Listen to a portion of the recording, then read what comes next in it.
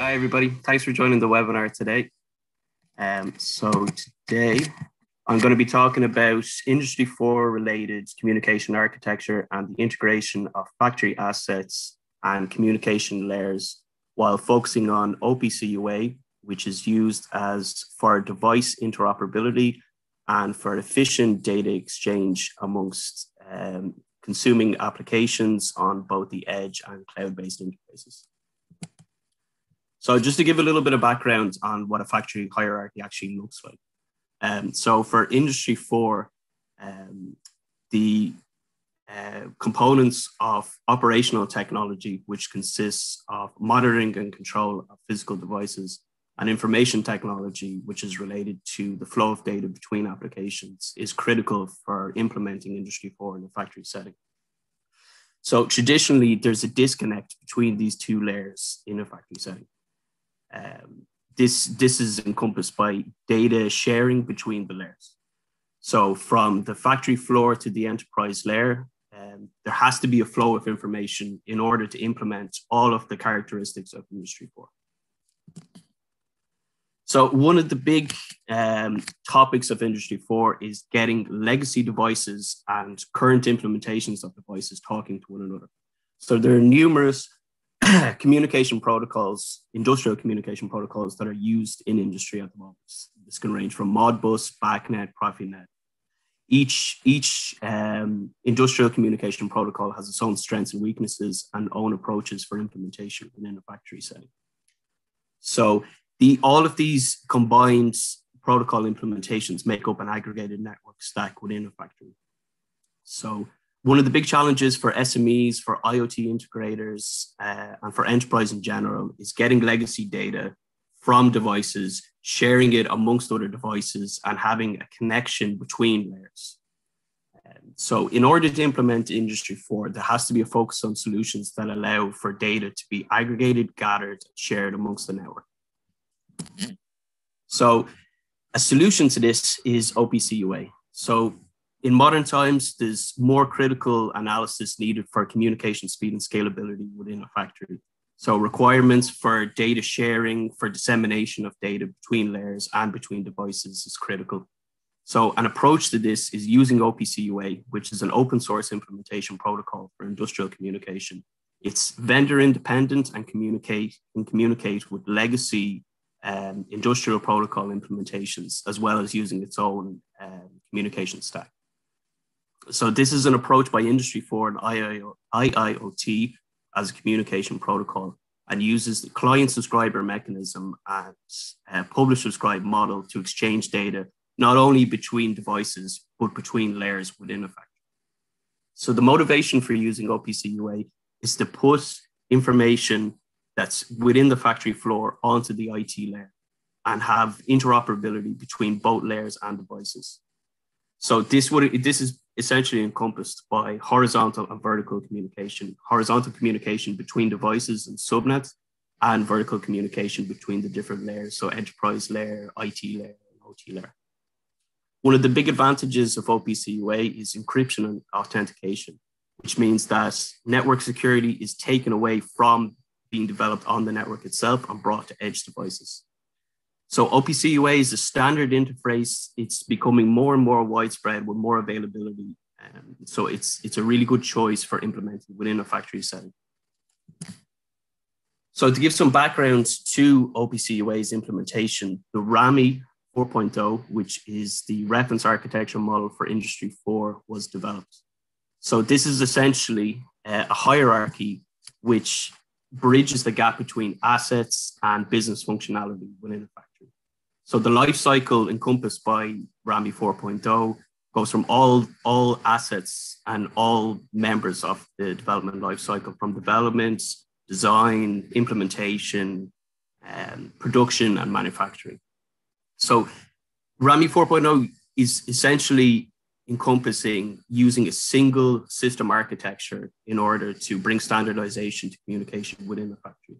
And one of the recommendations from RAMI 4.0 is the asset administration shell, which is essentially a digital representation of an asset within a factory setting. So one of the big challenges in factories is the convergence of the operational technology and information technology layers. Traditionally, there's a discontinuity between these two layers. So if, as examples, if you want to take information and from devices on the factory floor and store it on an enterprise system for managing databases of manufacturing data, for legacy devices to store their data, for dashboards, reporting implementations, for data analytics, there has to be a bridge of the gap between these two layers.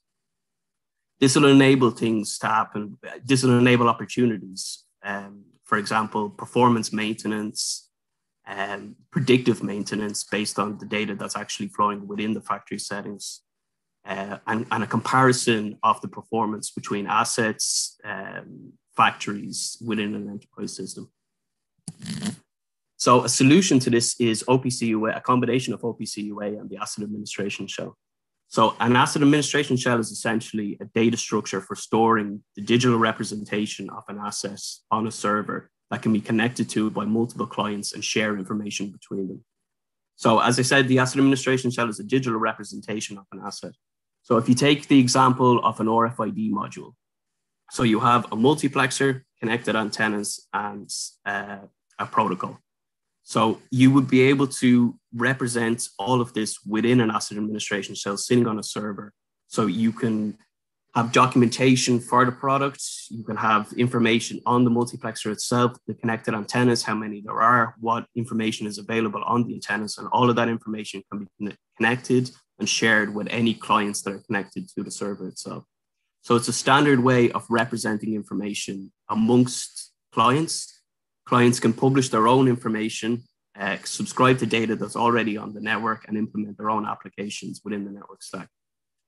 So one of the big advantages of using an asset administration shell or an OPC-UA connection is that clients can connect to an already established server, implement their own digital representation, subscribe to data, publish their own data, and have an interconnection not only between assets that are on the factory floor, but to connect to enterprise layer analytics and information. So this is basically an implementation we've used in IMR for connecting to legacy devices.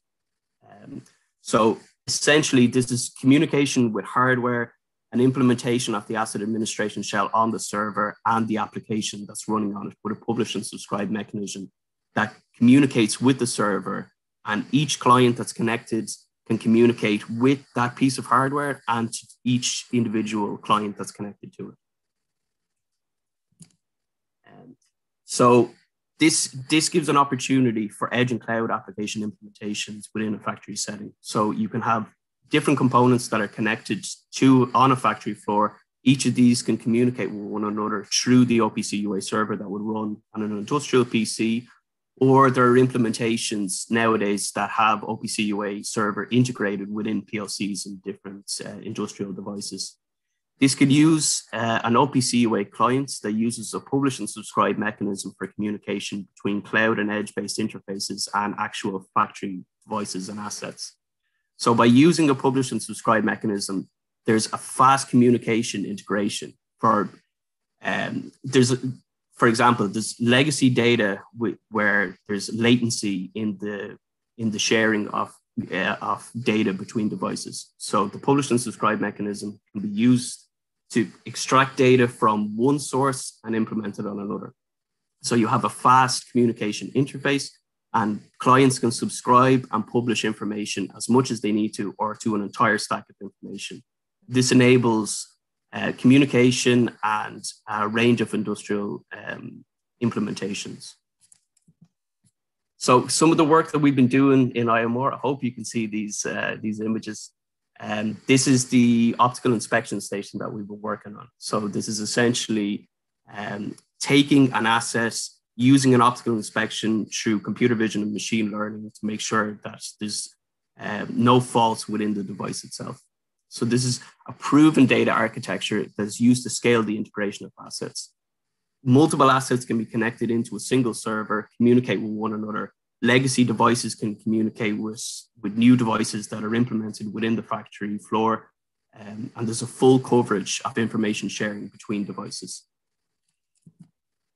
So I'd encourage you, if you go to the Irish Manufacturing Research YouTube page, that there's some good videos on the pilot factory and the pilot line that's been implemented within IMR itself. I'd encourage you to ask questions and to actually come to IMR ourselves and have a look at the work we've been doing and see is there any possible implementations that you can use within your own business architectures. If you have any questions, please let me know. I'd be more than happy to answer them, and I'll pass you back to Gary then. Thanks very much, Martin. There's two questions that might be a bit similar. From Paul Jeffers asks, can you comment on the use of MQTT as well as OPC-UA and the pros and cons of the communication protocols? And Michael Power asks, he's interested to hear, in your opinion, on where MQTT fits into this architecture. Also, how 5G will impact the connectivity options for IIoT. Yeah, those are great questions.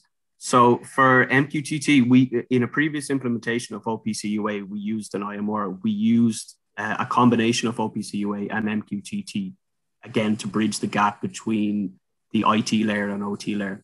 We essentially thought it would be best not to mix the two protocols, but to actually develop the publish and subscribe mechanism within OPC-UA, so that it's one single protocol infrastructure that can be used to pass information horizontally and vertically within a factory. So the advantages of MQTT are essentially encompassed within OPC-UA if there's a development of the publish and subscribe mechanism.